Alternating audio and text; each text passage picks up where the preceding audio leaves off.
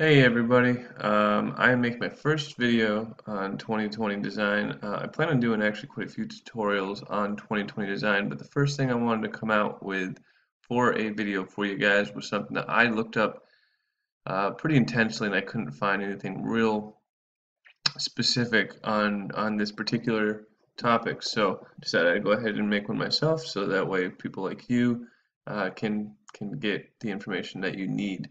This is for the 2020 design, the newest feature that they have come out with, which is to basically do a virtual reality tour, a virtual tour of your kitchen or bath or whatever it is that you're using this for, to help either your client or yourself to really get a very good uh, perception of what it is that you're designing. I am a kitchen and bathroom designer.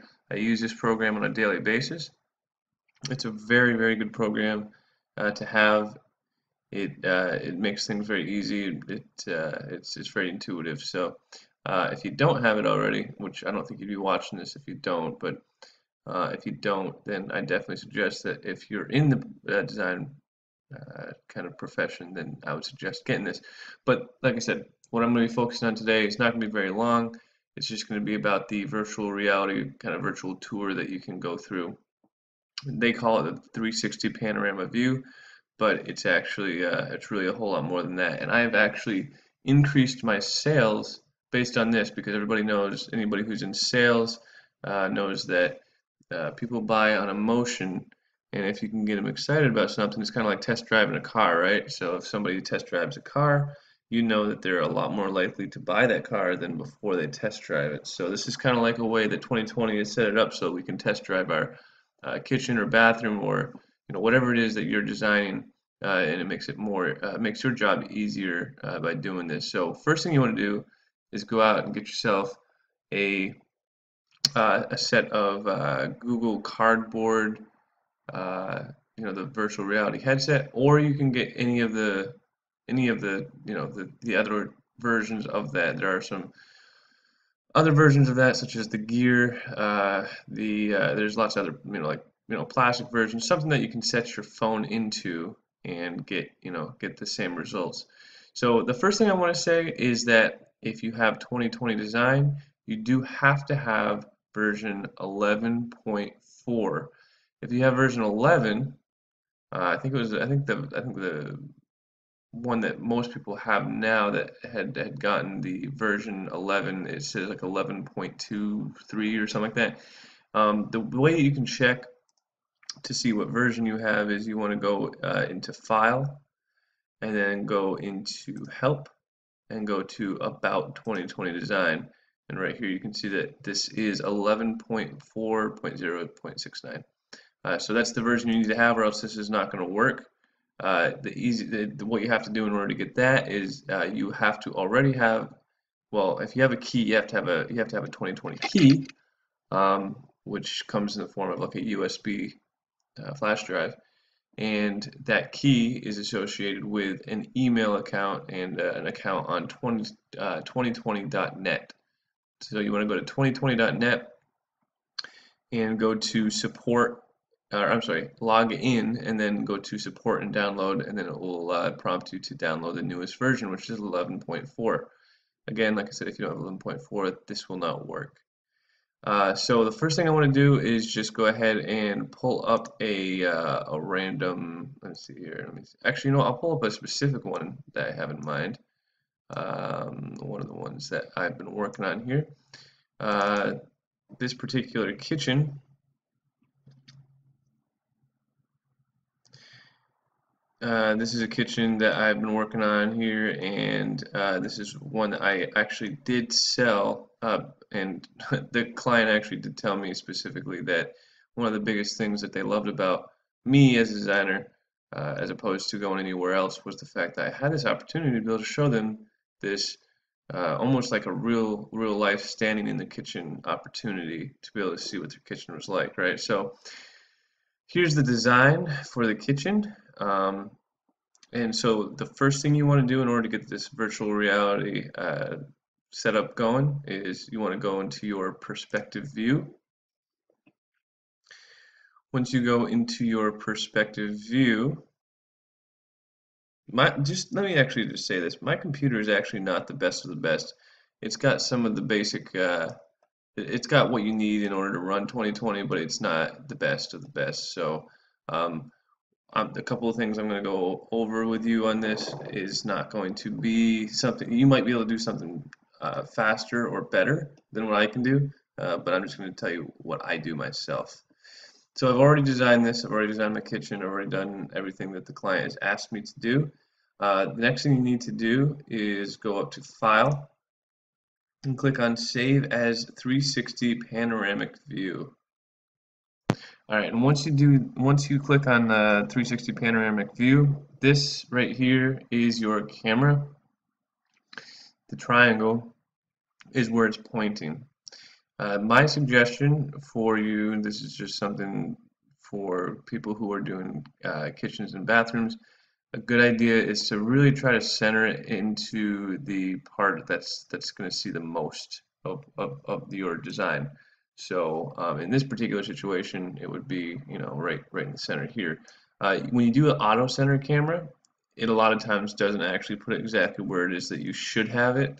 But I mean, it's a good thing to have if it really worked, but it really actually doesn't seem to work as well as what it really is made to. Um, your camera height. So a really, a good idea is to do it at, the height of what somebody is going to be. So 60 inches is 5 feet. A good idea is to go ahead and put it right. Oh wait, no, I'm sorry. 5 times 12 is 72. 5 times 12 is 72. What am I saying? Okay, you know what? 60, between 60 and 65 inches is a good place to have it for a kitchen, so people can really get the idea of if they were standing in the kitchen, they would know, basically what it would look like. Now the quality here, this is entirely based on your computer. I do low just because if I do high, which I have done before, it takes literally about an hour to do. I do low. It's not as bad as it sounds, but the quality of low is not as detailed as obviously as if you were to do high. So I click low just because it renders much quicker because it's actually got quite a few processes to go through in order to make this rendering. And then you can click on Open 360 Panoramic View in web browser when complete, so that way when it's completely done it will automatically open this up, because when this does this, what it automatically will do, when you want to look at this, it's not going to be opening this up in 2020. It will not open this no matter what. This will not open in 2020. It will open in a browser. It's basically saved on a server, which is why you're going to click Publish. Once you've chosen all this information, you've put your camera where you want it, you hit Publish. Once you click on Publish, it's going to bring this little window up for you. Anything that you see in asterisks, you're going to have to fill out. Fill out your name, fill out your email address, the customer's first and last name, and the customer's email address. This is a personal preference. I don't put the customer's email address in there because I like to be able to stand in front of the customer and show them this with something that they probably don't have, which is that virtual reality headset. Now, someone can, you can look through, you can do the 360 panoramic view on the computer or, on a phone and get an idea of what this place is going to look like, but it's a totally different, that's why this virtual reality thing is so cool, is because it gives you a totally different perspective of what you're looking at. It's like you're standing in you're doing your test drive, right? So you fill out all this information, and then you hit send or publish, or whatever it's going to say there. And once it's done, it's going to go through 6 different rendering phases. And again, that's where it takes the most time. So you're going to want to, like I said, pick whatever option is going to be best suited for you and your computer and your time of what you need in order to be able to do this. I've actually already done a view of this that you can look at here. This is a 360 panoramic view in low. the quality is low on this. Left open the the trash rollout so that they can see it. Now the thing is though is that this is on the computer. What's going to happen is on the phone you're going to have the option to do VR, which stands for virtual reality. It will show a picture of what looks like goggles, and you'll tap that, and it will bring up. Once you turn your phone to the side, it should bring up a side-by-side picture. Um, Here's something that you need to know is that it may or may not happen to you, but it did happen to me. For some reason, when I first opened up this for the very first time on my phone, it did not do a side-by-side picture. So I had to, shut it down and then restart it on my phone, and then it brought up the side by side. But what it does is, again, you just turn your head in this headset, and it shows you everything in virtual reality, which is really cool. I didn't go all out on this. I could have done other walls and stuff like that to really make it feel like it was really there, but like you're really there. But I didn't do that in this particular one.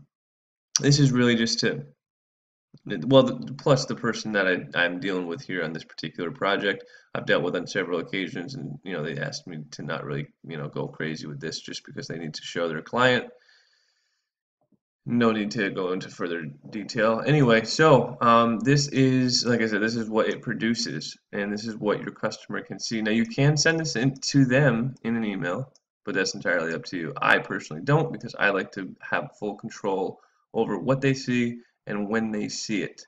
So that's it. So that's how you do the 360 panoramic view, also giving you the option for a virtual reality show, a virtual tour is what I like to call it, for the customer so they can see this, or for you, whatever it is, whatever your profession calls for. But it's really pretty easy. The thing is, though, is that for some reason this information is not readily available on the internet. It doesn't seem to be anyway. I did find one place that it was, but it wasn't all that clear. So I just wanted to do a step by step and show you guys. Um, but that's what we're dealing with the new virtual reality. Really exciting stuff. I'm looking forward to an update, hopefully, that they'll come out with that will make it so that you can actually use a controller to actually walk through the entire space of what you have. I'm hoping that they'll come out with that eventually so that you can really do a virtual tour of the space that you've created. So anyway, that's it for that, guys. That's how you set up a 360 panoramic view. Also, like I said, what you'll do is you open that up in your phone, and once you turn it to the side, set it up, push the little goggles, and it will set you up with a virtual reality side by side, so you can set it right in there. I hope this has been informational for you guys, and I would love to know if there's any particular aspect of 2020 that you are not familiar with or that you'd like to know how to deal with. If I don't know how to do it, then I will find out how. And it's great learning for me as well. So, and then I'll post a video about it so you guys can figure it out too. Um, Again, hope this has been helpful for you guys, and I will see you in the next tutorial. See you guys, bye.